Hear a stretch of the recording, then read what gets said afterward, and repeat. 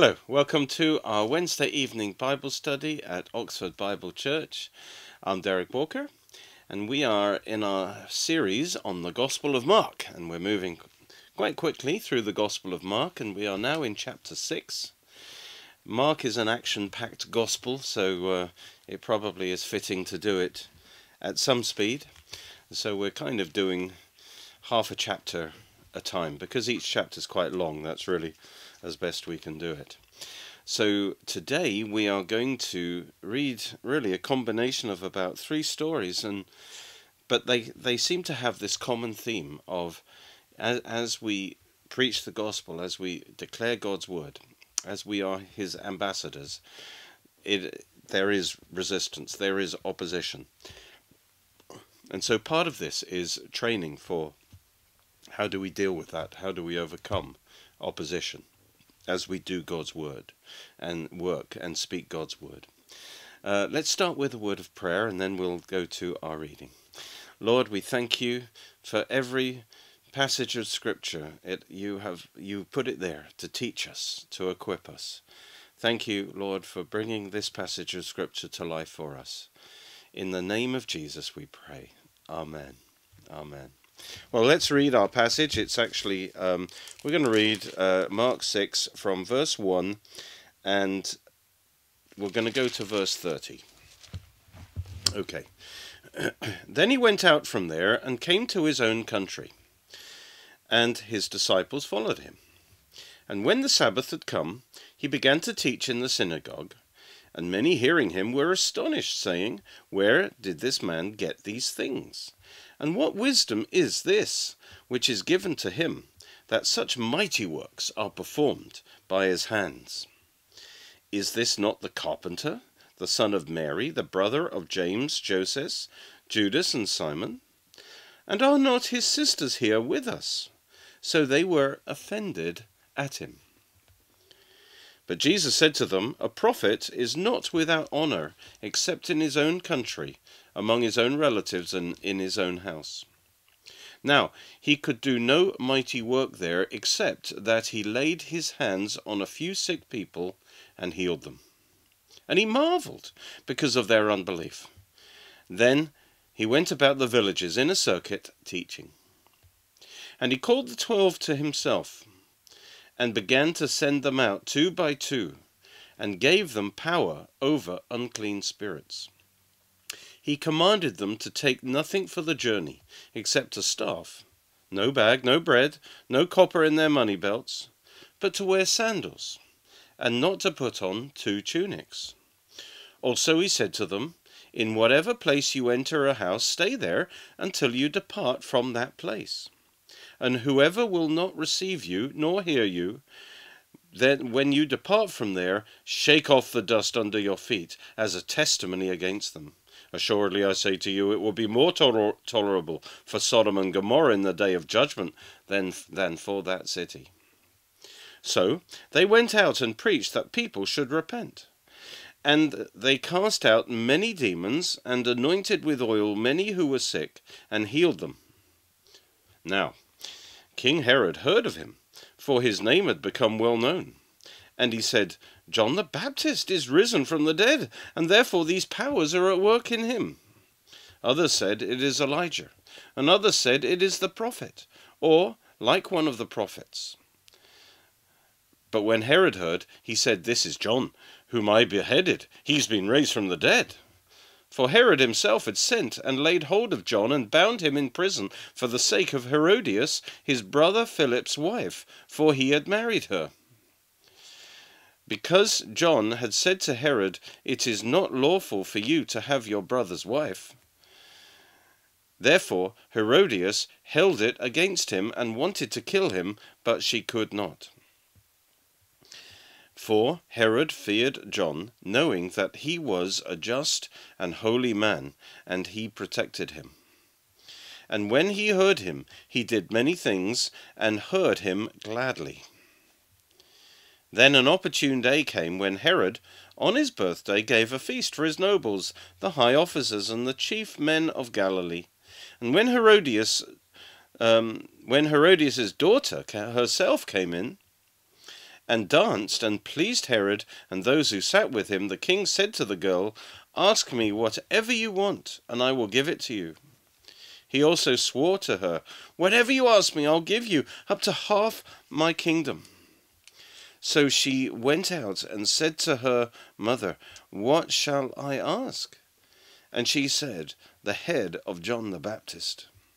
Immediately she came in with haste to the king and said, and asked, saying, "I want you to give me at once the head of John the Baptist on a platter."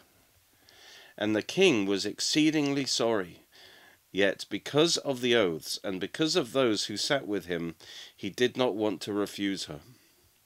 Immediately the king sent an executioner, and commanded his head to be brought, and he went and beheaded him in prison, brought his head on a platter, and gave it to the girl, and the girl gave it to her mother. And when the disciples heard of it, they came and took away his corpse, and laid it in a tomb. Then the apostles gathered to Jesus, and told him all things, both what they had done and what they had taught. Okay, very interesting passage of scripture there, and praise God. Let's go to the beginning and pick up the story from verse 1. We saw in the previous chapter that this is during the time really of Jesus's, as it were, big ministry. He's having a lot of big crowds follow him in Galilee. This is known as his Galilean ministry, his public ministry in Galilee, with lots of crowds following him. We saw last time him healing the woman with the issue of blood, and then raising Jairus' daughter from the dead. And then in verse 6 it says, "Then, at that time, he went out from there," which was the region around Galilee, "and came to his own country." Now his own country, of course, was Nazareth, the region of Nazareth where he grew up, which is probably like, I don't know, a day's walk up into the higher ground around Galilee. And so he goes to his own country, and his disciples followed him. So part of this is he is training his disciples for his coming ministry. Now, this was very courageous of Jesus, because we are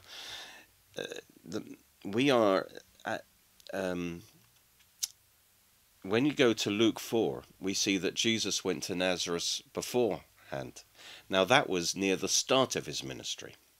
In fact, if we go into the Gospels, we find that Jesus did a lot of early ministry, which is only recorded in the Gospel of John, for the first year.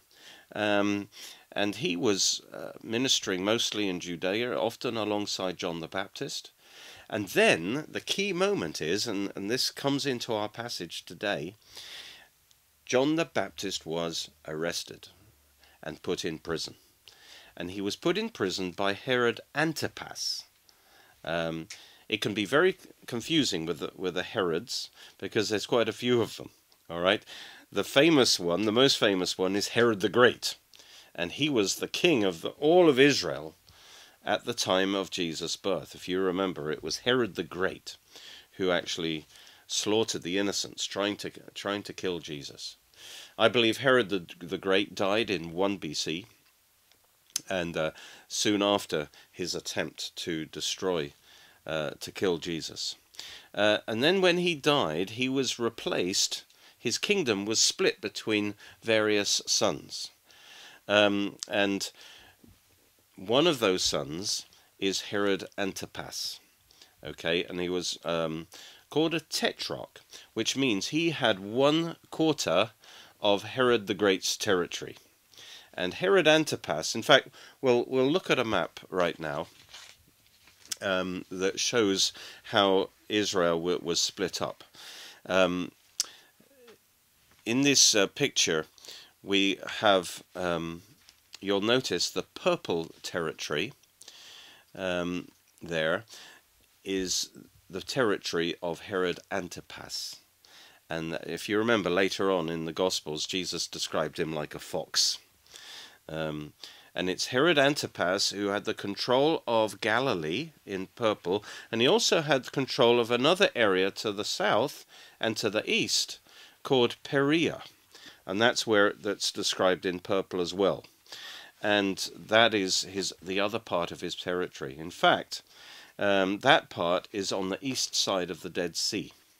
Now, where John the Baptist was locked up, we actually know from Josephus. Josephus tells us that he was locked up in a mountain kind of fortress palace called Machaerus. And Machaerus is at the southern end, right by the Dead Sea, on the east side. And that fortress called Machaerus is where John the Baptist was imprisoned and eventually executed. Okay, so those are the two regions of John's of Herod Antipas's territory. He was one of the sons of Herod the Great. Now another son is you see the region called Batanea. That was Philip the Tetrarch was there. It was another relative of another son of Herod, and that's Caesarea Philippi is in his region. And sometimes when Jesus would cross over Galilee, he would move from one Herod's territory into Philip's territory, and that was often done for safety, because Herod Antipas was a dangerous guy. So he comes into the picture as well. You see other regions there. Half of the territory, really, down in the blue, was originally given to Archelaus, one of Herod the Great's sons, who was really bad, so he didn't last long. So that's a bit of the geography there, and we'll talk more about that. So Herod Antipas had his palace at Tiberias, and he also had his palace at Machaerus. Okay. So let's go back now. I'm not sure why I went talking about that so quickly. Anyway, we will get. Oh yes, we're talking about the fact, setting the scene of the Gospels. When John the Baptist was imprisoned, that was earlier on. Then it says Jesus came in the power of the Spirit into Galilee. And that's when, in John's Gospel, he went through Samaria and ministered to the Samaritan woman and reached out to the Samaritans there.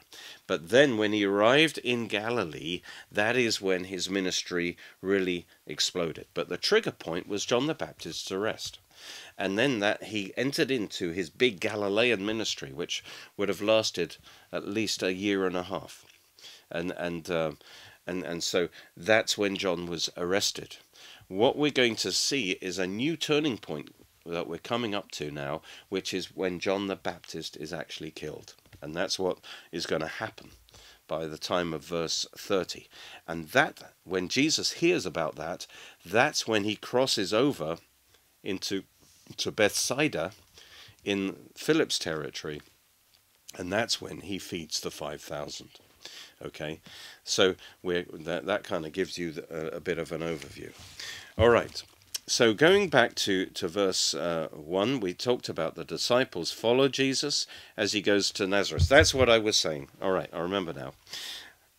When Jesus, in Luke 4, came in the power of the Spirit into Galilee, one of the first things he did was go to Nazareth. And if you remember, on that trip to Nazareth, they ended up trying to kill Jesus. All right, and he actually walked through the crowd. So it's very courageous now. In Mark 6, he goes back to Nazareth. This is like a year later. And he is still wanting to reach out and give them another chance, you see. And this tells us one thing, you know, when you face opposition, we just got to just stick with God's, you know, people. We don't take revenge against people. We mustn't be thrown by the opposition. We are ambassadors of Christ. We are on his mission. So our responsibility is to fulfill our mission, irrespective of, you know, the opposition. And so Jesus didn't let the past experience stop him reach out again to his own folk. All right, so this is the second trip to Nazareth that we know about. Verse 2, and when the Sabbath had come, he began to teach in the synagogue. And so they, as a visiting rabbi, they invited him to teach, and many hearing him were astonished. They astonished at his teaching, and they're saying, "Where did this man get these things?" In other words, where did he get this knowledge, this teaching? He was obviously teaching tremendous stuff. But they are questioning him, as we're going to see. They know him. He grew up among them. And one of the problems is that familiarity breeds contempt. They couldn't accept what he was saying, because he's saying he's just a carpenter. He's where did he get this stuff from? And he was also giving, as it were, original teaching, because the usual Jewish teachers would just parrot, whatever their rabbi has told them. But Jesus was teaching with authority. And they are saying, where did he get this knowledge from? He hadn't gone to a Bible school. He didn't learn it when growing up with us. Of course, Jesus got it straight from the Father through the Scriptures. But they are using that as an excuse for unbelief. So where did this man get these things? And what wisdom is this which is given to him? So first of all, they are amazed at his wisdom, and that such mighty works are performed by his hands. So they know about all the miracles that have been done. Stories have been coming back to him about all the miracles that he's been doing in all the different places, and his great teachings. And so they were saying, what's the origin of this? And if you remember, there is the accusation hanging over Jesus by the spiritual leaders. And all the people have to make up their mind, who is right? Jesus, who claims to speak from God, or the spiritual leaders are actually accusing Jesus of being possessed by the devil. You see, and so they're asking that question. Where does he get it from? And maybe they're even thinking, well, the leaders are saying he gets it. He didn't get it from us. Maybe he got it from the devil. Maybe it's the devil that's giving him all this power. And so they don't know what to do with Jesus. They can't explain him. And often when people don't understand and can't explain you, they will tend to condemn you. And that's what's happening here. And then they say in verse 3, is this not the carpenter? Now, that's interesting. In the Matthew version, it says, isn't he the son of the carpenter? This word carpenter, by the way, is teknon, and it does mean a worker in wood, but it can also mean a builder, a worker in stone and metal as well. So Joseph, Jesus' father, was a carpenter. He was a builder. And Jesus... they would have had plenty of work if he would just, and then in those days the father just apprenticed the son in whatever he did. And so here Jesus is called a carpenter. He worked until he was age 30. He worked in the family business, and he worked in wood. So he would certainly have built, farm instruments. He would have repaired boats. He would have done windows of houses and doors and all kinds of things. But also he might have been a builder, because just a few miles away in Sepphoris had been destroyed, and during Jesus' childhood, Sepphoris would have been rebuilt as a regional capital, and it's quite likely that Joseph, and then later Jesus, his son, would have gone every day to Sepphoris to do building work there. So they would have had good work. And by the way, although in the Greek community, working with your hands was frowned upon, it's very low level. But in the Jewish world, it was very honored and very respected, if you were a builder.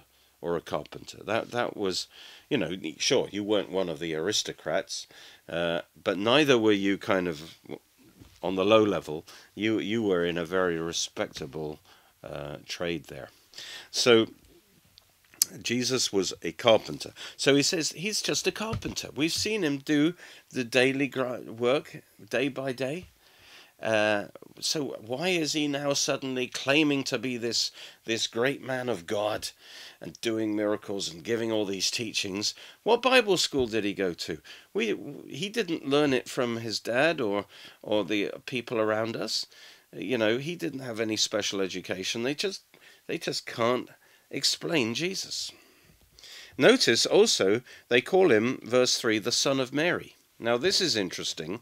This first of all indicates that his father Joseph, you know, his legal father Joseph, had died by now. All right, but also even then, calling him the son of Moses was a bit of an insult, because normally you would actually name somebody after the father. It'd be the son of Joseph, but they don't say that. And it's an insinuation. It confirms the virgin birth, because it's an insinuation that there was something improper in his birth, that maybe he's not really the son of, you know, Joseph. He's the son of Mary. All right, and so there would have been these accusations that maybe Mary was unfaithful or something like that. But it actually supports the idea of the virgin birth. They're using this in a accusatory way, that Joseph wasn't really the father, which is true, but they would have probably used that in a negative way, that there was something wrong with his birth. So he's the son of Mary. Who does he think he is? And he's the brother of James, Joseph, Judas, and Simon. So here we find that Mary had 4 other sons after Jesus. The first one, James, is the very brother of Jesus who wrote the book of James. In the Hebrew, it's really the word Jacob. Joseph is actually short for Joseph. Judas is the man who wrote the book of Jude, the letter of Jude in the Bible. He calls himself the brother of James and Simon. And then he says, are not his sisters here with us? So Jesus also had at least 2 sisters. They're not given names. And so here we see that in Jesus' family there was at least 7 children. All right, Jesus being the oldest. And now, of course, the Roman Catholic teaching denies the fact that these are actually brothers, you know, children of Joseph and Mary, because they believe in the perpetual virginity of Mary. In other words, to keep Mary pure, and obviously seeing sex as something impure, some pope or somebody came up with this idea that Mary didn't have sex again and didn't have any more children. She was a perpetual virgin, which means these ones named here, they must be cousins or children of Joseph from a previous marriage. Well, there's no evidence for that. And actually, there is a word in the Greek that describes cousin or something like that could have been used, and it isn't. This is the word normally used for brothers and sisters. And so notice it says that the sisters are actually living still in Nazareth. So here we have a glimpse into Jesus's natural family here. At this point, they weren't really believing in him, but later on they do, certainly after the resurrection. And in fact, they become quite important part of the early church. I should mention, by the way, that Nazareth is named after Isaiah 11, verse 1. Let me quickly go there. Isaiah 11, verse 1. When the Jews were deported to Babylon, after a time they begin to come back. And one of the and they settled in different places. Now the house of David, the royal family, as it were now very poor. And they actually resettled in certain villages, and one of them was Nazareth. And there's a prophecy in Isaiah 11 about the future Messiah, and it says, "There shall come forth a rod from the stem of Jesse, and a branch shall grow out of its roots." Now Jesse was David's father, so he's saying out of the royal family, it says a branch will grow out of his roots. This branch is a title for the Messiah, and the word branch is Netzer, and that's where you get Nazarene. In other words, Nazareth means the village of the branch. So this part of the royal family, when they settled back in Galilee, when they come back from Babylon, they kept all the genealogical records. They kept their royal identity, even though they were poor, and they named their village Nazareth to mark the fact that they were the community of the branch. And now the branch is springing up among them, and they don't recognize that it's him, you see. And so it says that they were offended at him. They were offended at him because he was making all these claims for himself, really, that he was the Messiah, that he was a prophet of God. And you know, this is one reason why there is opposition, persecution, because we are making great claims about this man called Jesus, who in one sense had a very ordinary upbringing. You know, he was a carpenter, he was a builder. And we are claiming, and we are claiming that he is the Son of God. And it has to be revealed to you that this is true. And so unbelief rejects that and resists that. What are you talking about, they say. Where did he get this wisdom from, this power from? He didn't go to the right Bible schools. He didn't, he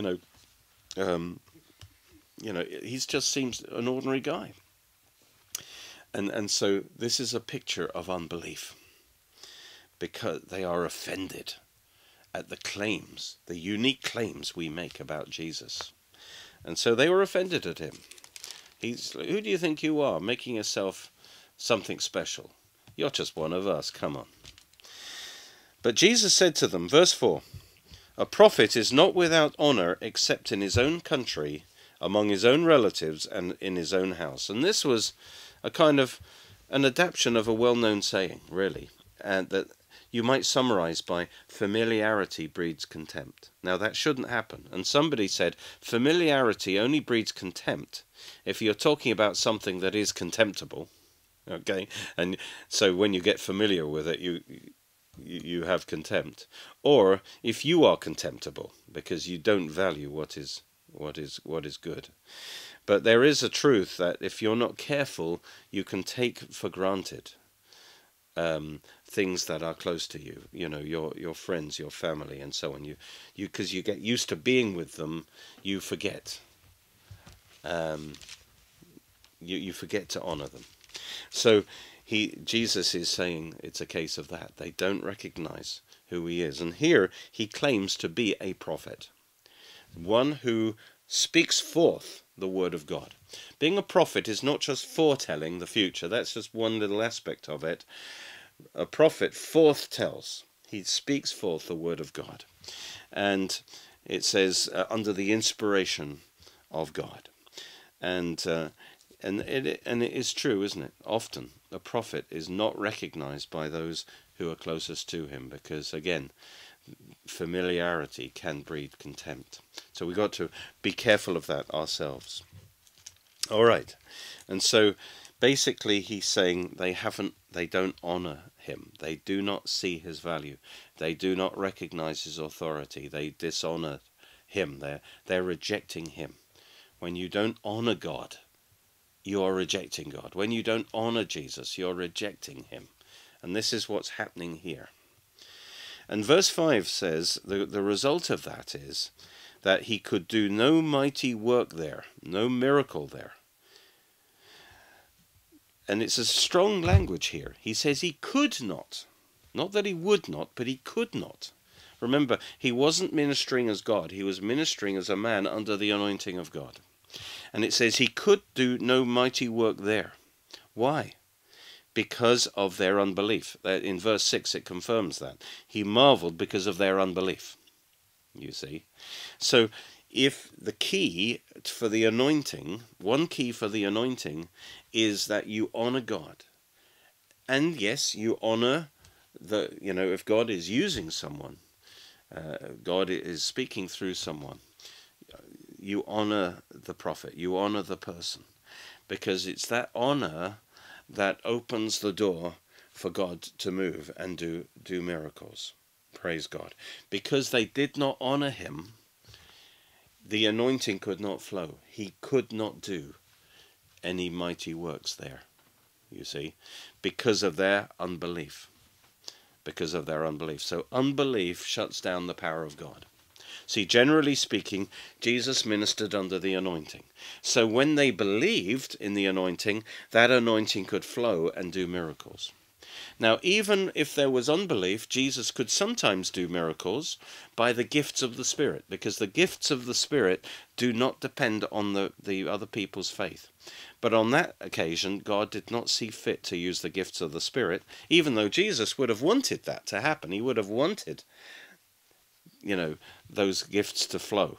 But God saw fit that that was not suitable because they had this kind of hardened heart of unbelief. And God, generally speaking, he can do mighty miracles in those cases, but often normally he will not, because their unbelief, as it were, blocks that. And so God was not going to move in the gifts of the Spirit. Neither could the anointing flow. The healing anointing couldn't flow because of their unbelief. So Jesus, because he was operating as a man under the anointing of the Spirit, he could not do. He wanted to, but he couldn't do any great miracles there. Sad. Except that he did what he could. Notice, in the face of this unbelief and opposition, he still did what he could.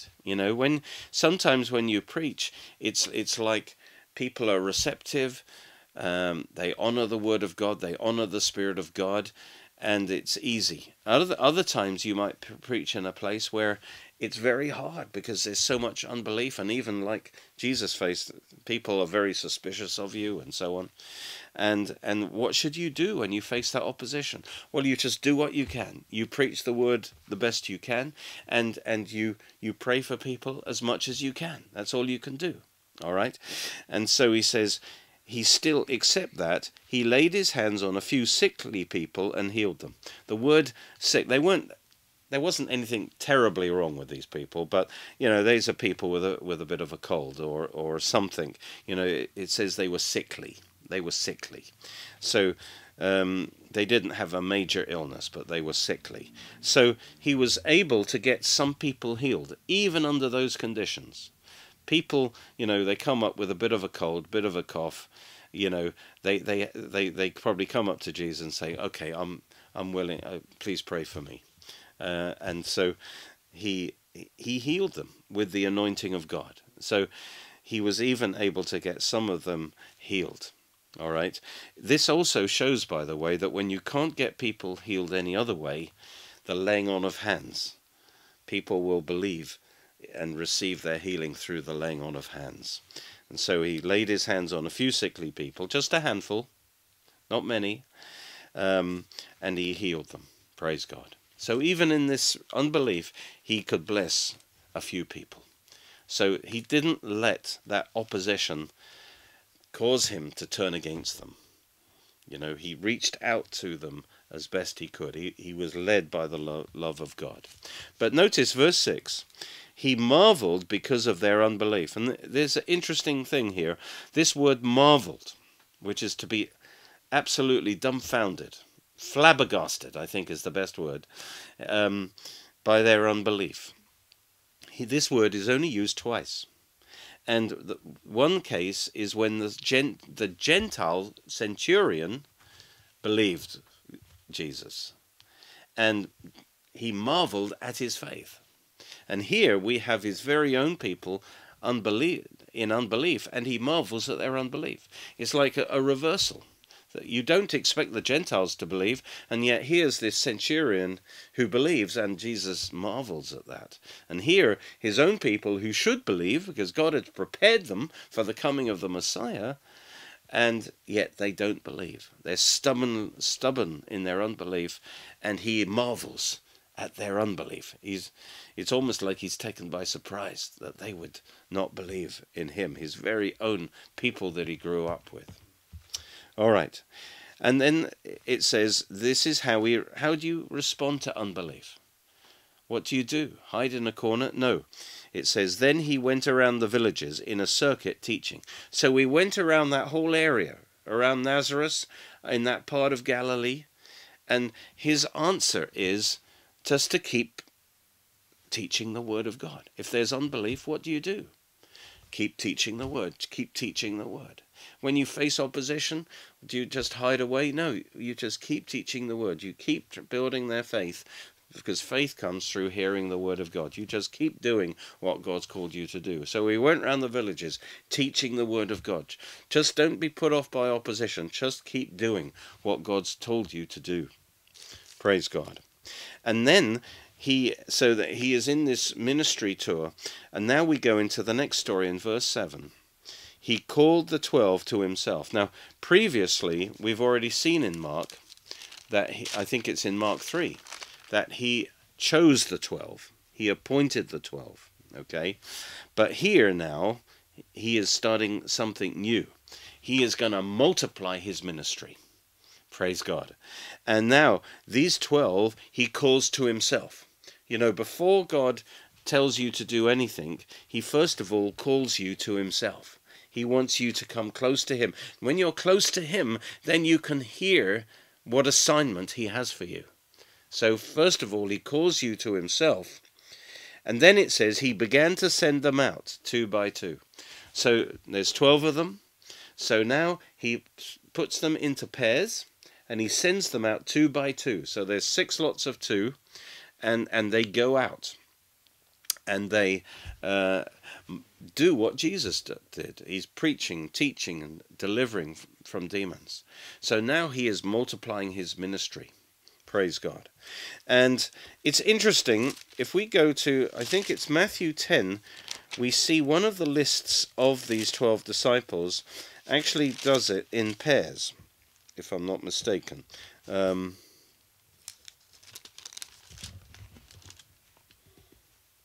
Yes, in Matthew chapter 10, verse 2, it says, the parallel account, it says, well, let's read it from verse 1. Matthew 10, verse 1. Now, when he had called his 12 disciples to himself, he gave them power over unclean spirits to cast them out, and to heal all kinds of sickness and all kinds of disease. Now, the names of the 12 apostles are these. First, Simon, who is called Peter, and Andrew, his brother. Notice, throughout now in the grammar, he pairs them off. And in this list, we're told, actually, it says they went out 2 by 2. This is the 2s they went out in. All right? Peter went with Andrew, his brother. The next pair is James and John. They are also brothers. James, the son of Zebedee, and John, his brother. James and John. Then the next 2, Philip and Bartholomew, verse 3. Then the next 2 was Thomas and Matthew, the tax collector. Then the next 2, James and Lebbaeus or Thaddeus.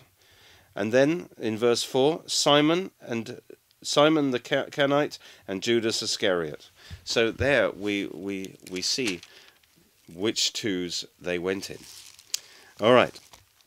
So going back to Mark 6, it says he called the 12 to himself and sent them out 2 by 2. And it makes sense.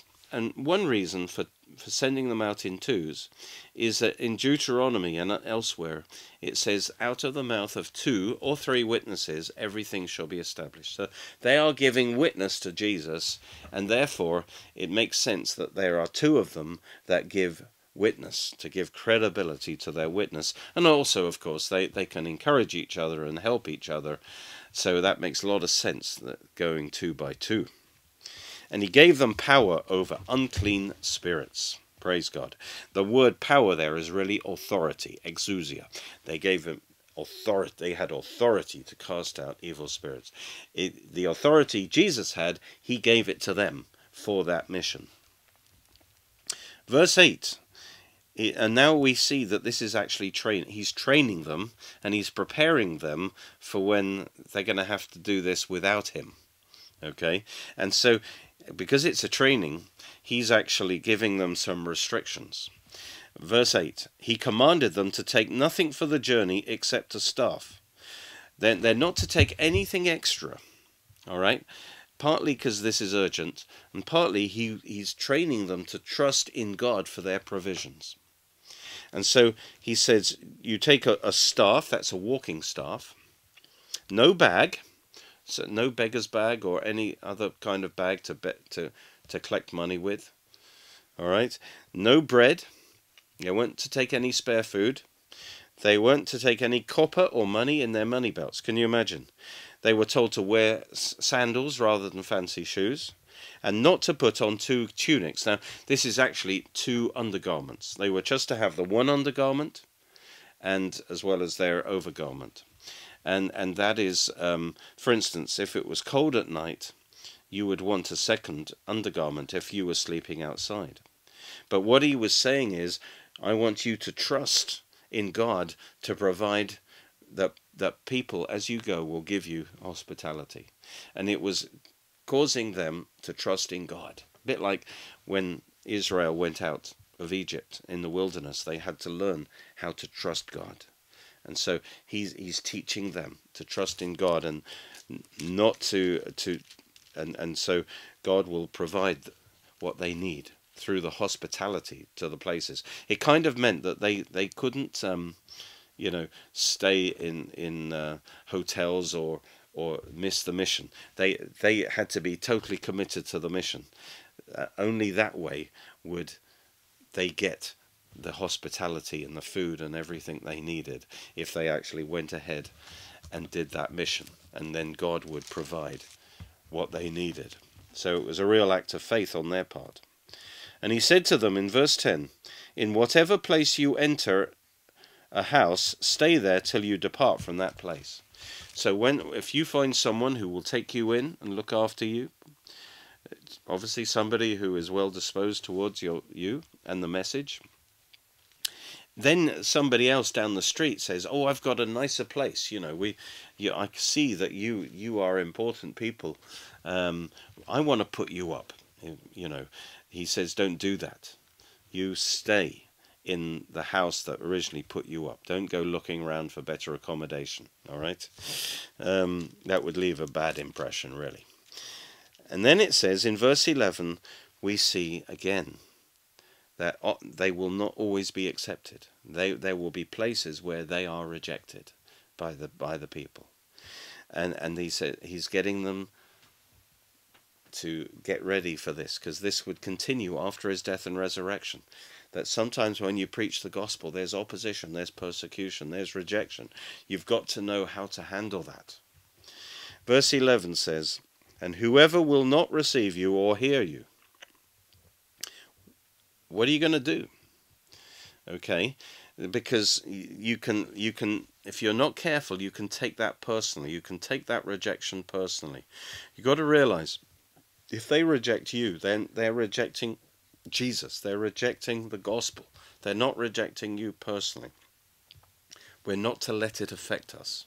Okay, and this is what he's saying here. Don't take it personally. Just carry on with the mission. You see, don't let it deter you. Because he says, when you depart from there, shake off the dust under your feet as a testimony against them. And interestingly, in the Jewish ways, if a Jew went into Gentile territory, which he would consider unclean, before he re-entered Jewish territory, he would shake off the dust of the Gentile territory off his feet, as it were, because that is impure. So he shakes it off. And Jesus kind of uses this analogy. He's saying, if they reject you, they are what you've got to realize is, don't take that personally like you've done something wrong. It says, actually, you are to make this point really, that they are under the judgment of God, that they are unclean, that they have rejected God, not just you. And therefore, he says, shake the dust under your feet as a testimony against them.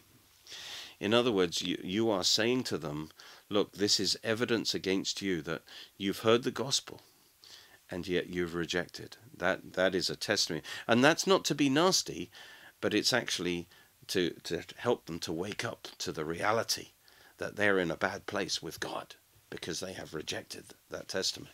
He says that is a testimony against them. You are not cringing in rejection. You are actually being bold, and you are being confident. And if somebody rejects the gospel, you're not to be intimidated by that. Rather, even, you are to say, look, I've shared the gospel with you. Your blood is not on my hands. The responsibility is off me now. Your blood is on your own hands. And really, that's to actually help them to wake up to the fact that things are not right. And your confidence will help bring them under conviction. In fact, they do this. Paul does this, I think it is, in Acts chapter 18. So what we must do if we are rejected, we must shake off any kind of condemnation or bad feeling that somehow, we're to blame. We're not to receive that from them. Instead, we're to do the opposite, and we're to say, look, it's a warning against them of judgment. Sharing the gospel also has a negative side of warning against judgment. Yes, we give good news that there is salvation from sin, but we also tell them that God is just, and because you're a sinner, God must punish your sin. There is the warning of judgment and consequences if you reject the gospel is part of the message, you see. And by actually shaking off the dust, it's a final reminder saying, because you've not responded, you are still in danger of the judgment of God. And the fact that we've witnessed this to you will only increase your guilt if you don't repent. In other words, we're not to be cowed and intimidated by rejection, but we are to be bold in the face of that. And that will help them realize that they're in the wrong, that they shouldn't be comfortable in their position. All right, well, in Acts 18, let me see if I can find it. Yes, verse 6. When they opposed him and blasphemed. Notice, did Paul cringe in horror that they don't like me? No, he says, he shook his garments as if to shake off the dust. He says, you are still in your sins. You're impure.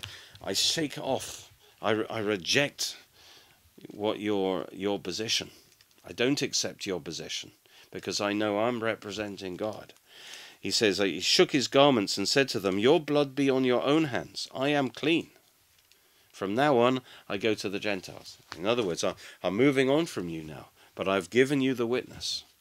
I have fulfilled my responsibility. Now you're going to have to answer to God for your rejection of me. That's what it's all about. All right. It's important, because otherwise we'll stop witnessing just at the first sign of rejection. So this is how you overcome this opposition. And he says to them, then, assuredly I say to you, verse 11, it will be more tolerable for Sodom and Gomorrah in the day of judgment than for that city. And that tells you there are degrees of punishment. In other words, those who rejected Jesus in his day will have a worse judgment than even Sodom and Gomorrah. Because the more light you receive, the more witness you receive, and you still reject, that adds to the judgment that is coming upon you. Very serious. All right. So we shouldn't be afraid. In other words, if we face opposition, we shouldn't be afraid to speak about the judgment of God if they do not turn from their sin. Don't take the upper hand, as it were. Somebody's threatening your life. You should still love them and say Jesus loves you, but if you don't repent, you're going to have to answer to God for what you are doing right now. If you kill me, I pray that God will forgive you, but you will have to answer to God. In other words, don't be cowed in fear, but be bold in your witness in the face of opposition and persecution. All right. I'm not saying don't be loving, but I'm saying be strong, be bold, be confident in the fact that you are God's representative. And if they're going to persecute you and even kill you, they are going to have to answer to God for that, and be confident in that. Okay, let's move on. Verse 12. So they went out and preached that people should repent. And notice, what did they preach? They preached the good news of the kingdom. We know that from other verses. But the response to the good news is to repent. You see, the good news is there is a salvation for your sin. There is forgiveness for your sin. God will accept you. All right? So what is the response to that? It is to believe and to repent. Let's quickly go to Mark 1:15. Mark 1:15, that gives one of the clearer verses on what they preached. It says, the time is this is what they preached. This is the gospel. The time is fulfilled and the kingdom of God is at hand. Forgiveness is at hand. Healing is at hand. Deliverance is at hand. Salvation's at hand. But repent and believe the gospel. All right, so there's two sides of the same coin. You believe in Christ, but in believing in Christ, you repent from your life of sin. You repent from trusting in yourself, and you put all your trust in Christ. Believe and repent. Here in Mark 16, it says that the response that they preached the gospel, and then they asked people to repent, which is to change your mind. Change your mind from going your own way and put your trust in Jesus. Change your mind about Jesus primarily. And live accordingly. Turn around, in other words. Turn around from unbelief to faith. All right, so that's the gospel, that they should repent. And they cast out many demons. They'd been given authority to do that. And they anointed with oil many who were sick and healed them. Now, it's only here in Mark's gospel, very interesting, that they used the anointing of oil. And of course in James 5:14 later we're told in the church that we can anoint with oil. The oil represents the power of the Holy Spirit. That is symbolic of the power of the Holy Spirit, that when you anoint with oil, that the healing power of God will flow, and the oil represents that anointing of God. But here obviously Jesus gave them this as one way of healing the sick, anointing them with oil, and healed them. Jesus gave them his healing anointing, and they laid hands on the sick and they healed them. And sometimes they also anointed with oil as a symbol of God's presence, that it was God who was healing them, not man, but God was healing them. That's what the oil represents, the Holy Spirit of God. All right, verse 14. Now King Herod heard of him. He's called king. He wasn't technically a king, but he was kind of a king. And this is Herod Antipas. He heard of him, for his name had become well known. So Jesus' ministry was becoming very well known. Now, this is during the time when he's sending the 12 out. So now his ministry is now multiplying and increasing. And he says this extraordinary thing in verse 14. John the Baptist is risen from the dead. Therefore, these powers are at work in him. Now he's been a bit slow because he's consumed with lots of other stuff, political issues, which we'll describe a little bit. And he really hasn't noticed the rise of Jesus. But now suddenly he's getting to hear about all the miracles and the crowds following Jesus, and now he's thinking, this is John the Baptist risen from the dead. Now, what does this tells us? That at this stage in the story is when he actually killed John the Baptist. Remember, John the Baptist for about a year, or even a bit more, has been in jail. He's locked him up in the prison in Machaerus. Meanwhile, Jesus' ministry has been exploding in Galilee. More and more crowds are following him. And now we come to a verse that tells us that he comes to Herod Antipas's attention, and he thinks he's John the Baptist risen from the dead. In other words, he has just killed John the Baptist, and he's actually so tormented with guilt that he thinks that maybe this is John the Baptist risen from the dead, coming back and now doing miracles, because John never did any miracles, but now he's come into the spiritual realm and now being raised from the dead, and that's why he's able to do all these miracles, which is incredible. But it's because he is tortured with guilt, and this is all going to be explained in the story that we look at now. And so this is Herod's killing of Jesus is this big event that is happening while the 12 are out on their mission trip. And what we see when they come back to Jesus at the end of their mission trip, they tell Jesus, you'll find this in Matthew, they tell Jesus that John has been executed.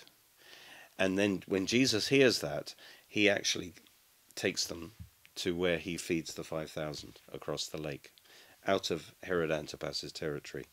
So this is the point in the story where John the Baptist is executed, and it's a major turning point in the Gospels. And so again, out of Herod is thinking maybe Jesus is Herod risen from the dead, which is crazy, all right? But he is tortured by guilt, as we're going to see. Now others are saying, verse 15, trying to explain Jesus, it's Elijah. In other words, the Jews expected, because Elijah didn't die, that Elijah's coming back before the end. And that is actually true. And they thought maybe Jesus is Elijah. And others said it is the prophet, or one of the prophets, because Jesus is the prophet like unto Moses. There was a future prophet who would be like a Moses, who would bring in a new covenant. Or it could be like one of the old-time prophets, like Jeremiah. He's one of these kind of prophets. So people had all their theories, you see. Verse 16, but when Herod heard, he said, this is John, who I beheaded. He's been raised from the dead. So Herod himself, for a time at least, is convinced that Jesus is John resurrected from the dead. Because I'm sure he's been having nightmares over what he did.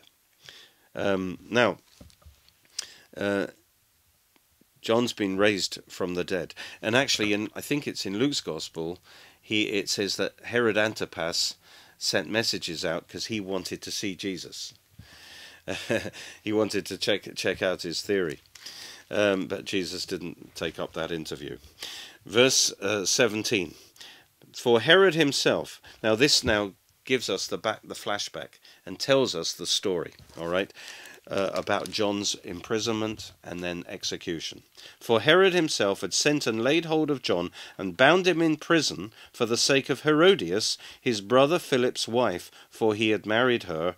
Verse 18, because John had said to Herod, it is not lawful for you to have your brother's wife. Therefore Herodias held it against him and wanted to kill him, but she could not. Now, this is where we need to have a quick look at the Herod's family tree, which is quite complicated, but I got a simplified diagram for you to look at here to understand what was going on here. We're going to see this in a second. At the top there, hopefully you can see, Herod at the very top is Herod the Great, and he died in 1 BC. And he had a number of children, probably 10 sons, I think. Anyway, 3 of them are shown here. One of them is Aristobulus, and he is the father of Herodias here in this story, who is a wicked woman. Another son of Herod is called Herod Philip, and another son is Herod Antipas that we've been talking about. All right, now to set the scene, Herod Antipas, who is the governor of Galilee and Perea, he married the daughter of Aretas, who was the king of the Nabateans, the king of the Arabs. And he married that woman. But meanwhile, Herodias, if you can see in the picture, Herodias married Herod Philip. Now, first of all, you can probably see there's a bit of an incest problem there to start with, all right? And this is just the tip of the iceberg. Herodias married Herod Philip. But Herod Antipas, who is married to the daughter of Aretas, okay, he visits Rome, where Herodias and Herod Philip are living, and he stays with them. And he falls in love with Herodias, and Herodias is a very ambitious woman. She wants to keep marrying up. So when she thinks, oh, maybe I can marry someone like Herod Antipas, then I will be more like a queen, So Herod Antipas falls in love with Herodias, who again, as you can see, would be an incestuous relationship. But he proposes to Herodias, and she says, okay, I'll marry you as long as you divorce your wife, this daughter of Aretas. And so Herod agrees to that. And he actually divorces the daughter of Aretas. Fortunately, this daughter of Aretas hears about this and manages to escape back to her father, then the father, as a result, will wage war against Herod Antipas, and Herod Antipas loses. So there's a big, in a year or so, a big fallout from that. Herod Antipas is defeated and loses power. And Josephus says that, in fact, the people reckon this was a judgment on him for executing John the Baptist. They realized that was an unrighteous act that he did. All right, so just to stay with the family tree for a bit, Herod Antipas then divorces the daughter of Aretas and marries Herodias. Now, this is absolutely against the law, against the word of God. Apart from the incest involved, and apart from the fact that it was adultery, there are two scriptures that absolutely, and we'll look at these two scriptures in a minute, that absolutely say you must never marry your brother's wife, not while your brother is alive. That's absolutely forbidden. You're not allowed to marry your brother's wife. And that's exactly what he does, because Herod Philip is Herod Antipas's brother. So he's not just committing adultery, he's actually committing a particular form of incest that is explicitly forbidden, to marry your brother's wife. Okay? And then notice another character in the family tree here is Salome, and that's Herodias' daughter, and she's the one that does the sexy dance. Okay, so we've introduced the characters of the story now. Let us now quickly go back to the scripture and look at Leviticus 18, verse 16, just to see. This is what directly led to John's execution. Leviticus 18, verse 16. And there's a similar verse as well in Leviticus 20:21. You can check that for yourself. But let's go to Leviticus 18, verse 16. It says, "You will not uncover the nakedness of your brother's wife." It is your brother's nakedness. So it explicitly forbids sexual relations and marriage with your brother's wife. We might as well check out Leviticus 20:21 as well. It says, "If a man takes his brother's wife, it is an unclean thing. He has uncovered his brother's nakedness. They shall be childless." So here we see it's forbidden. And that's why John the Baptist, you see, spoke out against this marriage. It was not just adulterous, it was incestuous, it was against the law. And you see, John was a true prophet, because he didn't, if he's going to say, he's calling people back from sin, back to God, he would be compromised if he didn't actually call out the ruler as well. Because when somebody in authority sins, it's more serious. Because if people see the authority do this wrong, it kind of gives them permission to actually sin in the same way. So when the authority sins, that actually creates the whole culture of sin underneath that. So that's why it's particularly serious when the authority sins. So, John rightly, as a prophet of God, denounced that. Now, but the result of that is that Josephus describes the reason why Herod locked up John is because he was afraid that people followed John the Baptist so much that John might lead a rebellion against him. But actually, the Bible says that the reason was, and it's here again. Let's have a look in verse 17, Mark 6:17. He did it for the sake of Herodias, his brother Philip's wife, for he had married her. Because John had said to Herod, it is not lawful for you to have your brother's wife. Therefore, Herodias, verse 19, held it against him. And literally that is, she had it in for him. She held a grudge for him and she wouldn't let it go because he was criticizing her. And she wanted to kill him, but she could not. So Herodias was leaning hard on her husband. And this has got reminiscence, by the way, because John came in the spirit of Elijah. This is very much like Ahab and Jezebel. All right, the Herodias is like Jezebel.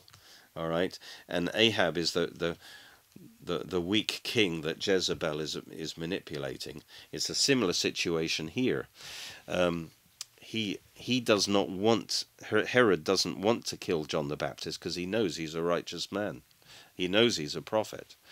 But he is being manipulated by his wife, who is determined to kill him. And it's like Jezebel was determined to kill Elijah.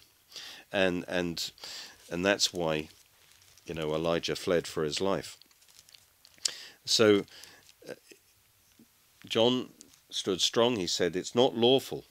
This is wrong, this marriage. Now, it fits with the political explanation, you see, because if somebody of John's stature is calling him out as this is a sinful marriage, that undermines his right to rule.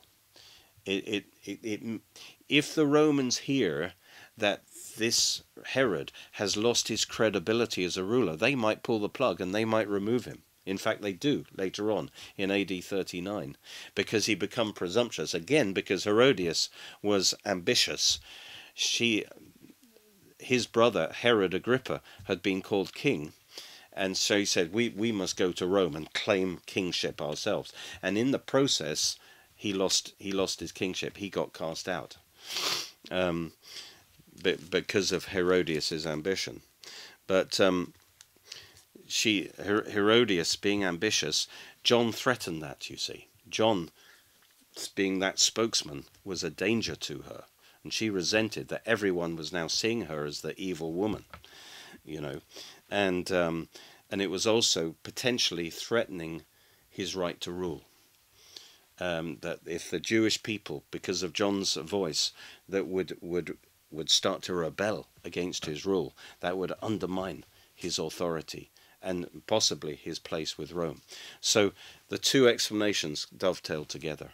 That's why John the Baptist was arrested, because he was dangerous to Herod's authority. And particularly Herodias, the wife, wanted to kill John.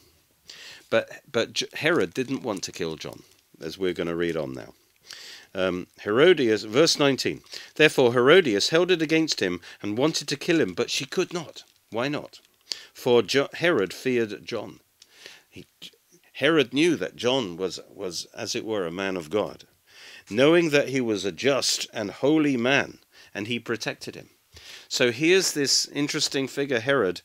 He knows that there's something about John, and he's clean and he's right. And he was afraid. If I kill a man like that, what kind of curse is going to come on me for doing such an evil thing? And so that's why he didn't obey his wife immediately. And he actually protected John from what Herodias wanted to do to him. And when he had heard him, he did many things and heard him gladly. So here it says that he actually would go down into the prison and listen to John, and he would enjoy hearing John. But when it says he did many things, that's probably the wrong translation, because the better manuscript actually says that he was perplexed. He was very perplexed in many ways. He was perplexed. So, in other words, he was torn. He didn't know what to do. Because on the one hand, John is dangerous to him, and his wife is nagging him every day to deal with John. But on the other hand, he respected John. He enjoyed hearing John speak. And so he was perplexed. He was pulled in many different directions. He didn't know what to do. What do I do with John? You see. So his solution was just keep him locked up. And as far as he was concerned, that was fine. But for Herodias, that was not fine. She was determined to take vengeance. She was malicious. She wanted to destroy John because he dared to criticize her and paint her as this evil woman. All right. And then verse 21 is the sad story. It's then an opportune day came. Now, what's going on here? Opportune day. Opportune for who? Actually, it's opportune for Herodias. This story was not an accident. This is something Herodias planned. She knew Herod. She knew that if I can get him drunk, she knew that Herod fancied her teenage daughter from the other Herod Philip. And he would obviously leer at her. And he knew if he got her drunk, and if he actually got Salome to do this dance, he would get so stirred up that he would start making rash promises. She obviously knew her husband, that he was vulnerable in that area. And then she could manipulate him into killing John the Baptist. In other words, she planned this whole thing. All right, she planned this whole thing. It was an opportune day for her to get John killed. And it came when Herod, on his birthday, gave a feast for his nobles, the high officers, and the chief men of Galilee. And this would have been at his palace in Macharos, all right, on the other side of the Dead Sea, one of his palaces there, and that's where John the Baptist was imprisoned. Verse 22. And now Herodias' daughter herself came in and danced. Now this, for a noble woman, the daughter of a queen, as it were, to come in and do a dance like this, a kind of sexual dance, this would not happen. This would not normally happen. You might have a servant girl doing a dance, but not somebody in the nobility. Absolutely not. Even in the Gentile world, you wouldn't have that. This is something that the mother got the daughter to do as part of her plan. All right, this is out of the ordinary. The daughter herself came in and danced and pleased Herod, and obviously he fancied her anyway, and those who sat with him. The king said to the girl, ask me whatever you want, and I'll give it to you. Now he is so aroused and no doubt intoxicated that he has lost all sense of rationality and reason, and now he is saying to her, and Herodias knew he would do this. He would say, he's so kind of aroused, he'd do anything. Just ask me what you want, I'll do it for you. You see, and he's falling into the trap. And he also swore to her, whatever you ask me, I'll give you up to half my kingdom. He's totally obsessed with her. And actually what this means, half the kingdom, basically means he would be willing even to make her his queen. That's what it means. In other words, as the queen, she would, as it were, have half the kingdom. In other words, he said, I'll even divorce your mother and marry you. That's how corrupt this whole thing was. All right, and that would be another incestuous marriage. And so he's willing to give her anything. Verse 24. So she went out and said to her mother, and obviously she was very much her mother's daughter, what shall I ask? and this is playing into Herodias's hands. She said, the head of John the Baptist. She didn't need a second to think about it. She had got this whole thing planned out. I want John's head. Immediately she came in with haste to the king. She didn't question it. She was obedient to her mother. And she probably had the same hatred of John that her mother had. And asked, saying, I want you to give me at once. No hesitation. She knew had to strike while the iron's hot, while he's under her spell, as it were. At once the head of John the Baptist on a platter. So they're bringing in all these other food dishes on platters. I want John the Baptist on a platter. Gross. Verse 26, and immediately the king was exceedingly sorry. He didn't want to kill John the Baptist. All right. Yet because of the oaths and because of those who sat with him, he did not want to refuse her. Technically, he could have said, oh, I made a rash promise. I didn't really mean it. And he could have got away with it. But he was weak. He was morally weak. And as a result, he wanted to protect his authority. He knew that with all the people who had heard him make this promise, if he didn't keep the promise, he would lose credibility. So because of all these unimportant people, the most important thing to him was not being moral or ethical. It was keeping his image, keeping his authority. That was the main thing. And so that leads to corruption. Okay? And so he did not want to refuse her, even though he didn't want to kill John the Baptist. He was sorry that he had to do it. So immediately, verse 27, he sent an executioner and commanded his head to be brought. He sent someone down to the cellars, to the dungeon, cut off John's head without any kind of trial. And he went and he beheaded him in prison. Verse 28, and he brought his head on a platter and gave it to the girl, and the girl gave it to her mother. Terrible. And then it says, when his disciples heard of it, they came and took away his corpse and laid it in a tomb. So John the Baptist disciples were able to come and take his body.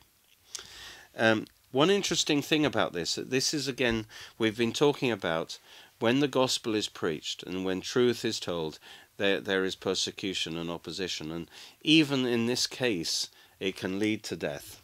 All right? But even if you have to die for your faith, God will give you a glorious resurrection. Praise God. But the interesting thing about this, and this is really my last observation, is, we've seen that Jesus was rejected by his own at Nazareth, and that's a picture of him also being rejected by Israel, his own people. But that didn't stop him doing his mission, and God was able to work it for good and get the gospel to the Gentiles.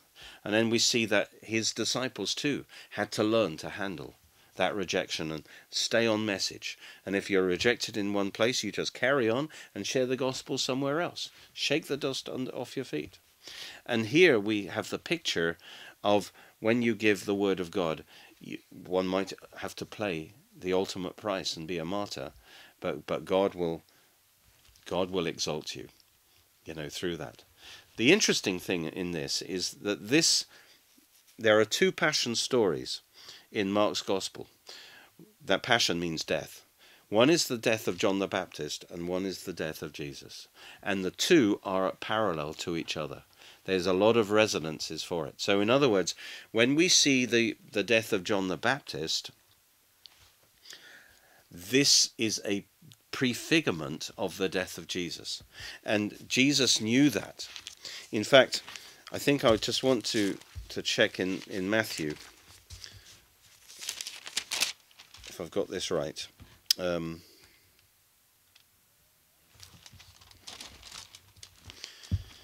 Matthew 14, verse 11. Says, and his head was brought on a platter and given to the girl, and she brought it to her mother. Then the disciples, verse 12, Matthew 14:12, the disciples came, took away his body and buried it, and went and told Jesus. So John's disciples came and told Jesus, and when Jesus heard it, he departed from there by boat to a deserted place by himself. So when this happened, Jesus went, he wanted to get away because John, he was close to John. And also John's death was a prefigurement of his own death, that he too will be killed. Okay, in the similar way. And I'll show you the parallels in a second. And so he wanted to go to a deserted place by himself, I think, if you like, to mourn John's death and realize that this was a new step forward in his timetable. Because John dying now set the scene now for his death, which would be in about a year's time. And so this was a reminder to Jesus what was going to happen. And interestingly, that is when he did the miracle, which we're going to see next time. This is when he did the miracle of the feeding of the 5,000. And this miracle is a picture of his death. Because he says, I am the bread of life. Remember that bread that was broken in death and will be offered up to God. And in his resurrection, he will feed the world. And this is the first time, really, that Jesus, pretty much the first time, where Jesus announces his death. So John's death wasn't just something for Jesus to mourn, but it was also a reminder that he is heading towards the same kind of death, a martyr's death. Let me just point out in closing this, the similarity. You see, what you have, Herod Antipas is a bit like Pilate. He's the weak ruler who doesn't want to kill Jesus. Herod didn't want to kill John. Pilate was aware that this is a righteous man, just like John. But there was this evil Herodias who was driving and she is like the Jewish leaders that were driving the death of, driving the death. So and then of course you have the fact that they are killed for what they say. Jesus exposed the evil rulers for what they were. And in the same way, John the Baptist exposed Herodias for her evil. And that caused them to want to kill him. And then, of course, he is killed. And again, we see that his disciples are the ones who bury his body.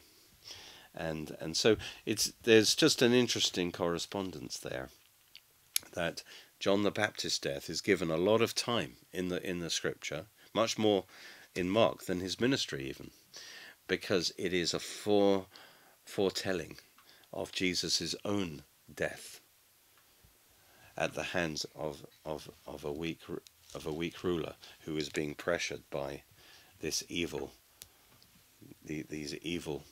Jezebels, as it were.